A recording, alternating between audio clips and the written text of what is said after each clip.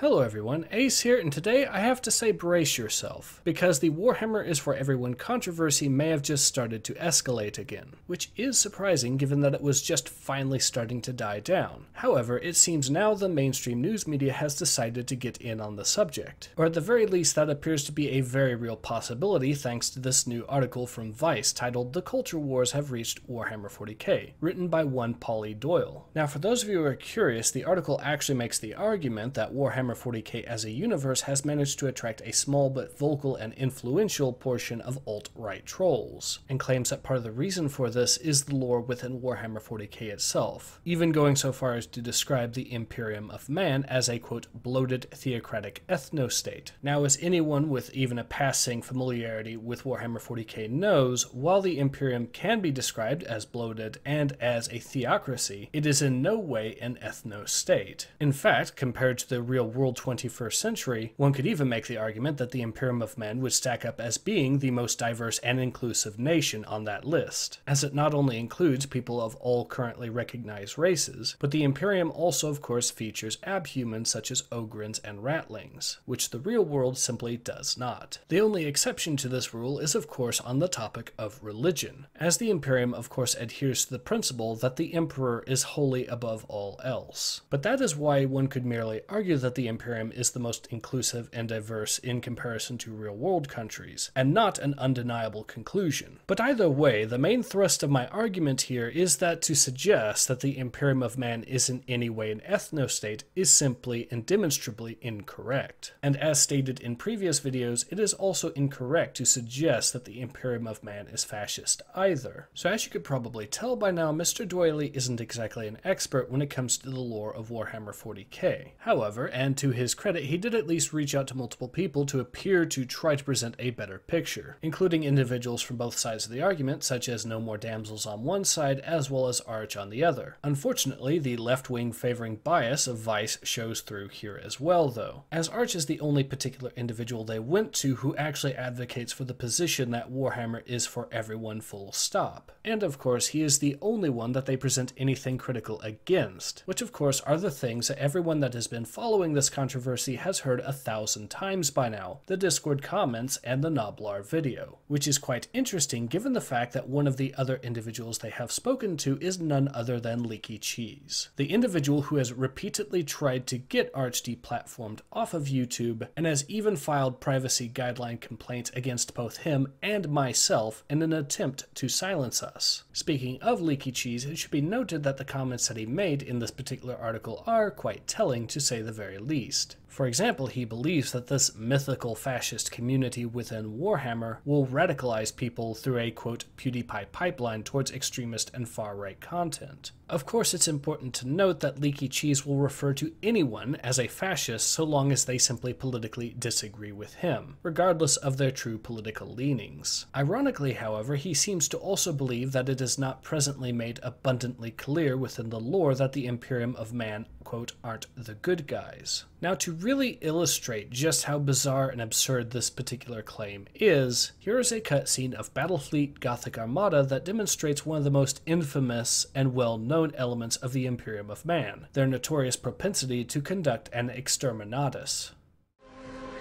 Some may question my right to destroy a world of 10 billion souls, but those who truly understand realize that I have no right to let them live. No sacrifice is too great, no treachery too small.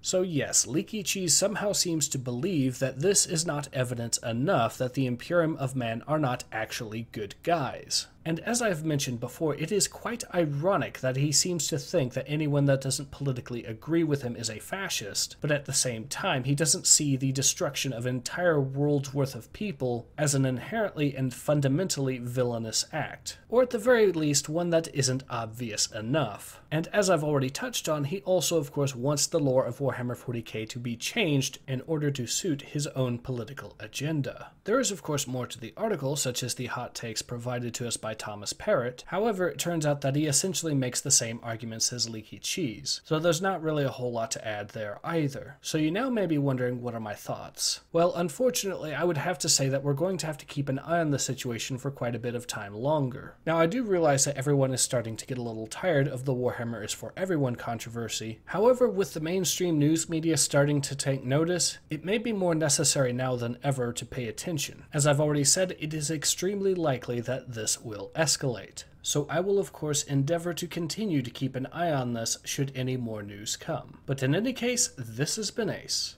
Hope to see you guys again soon. Take care. Ace out.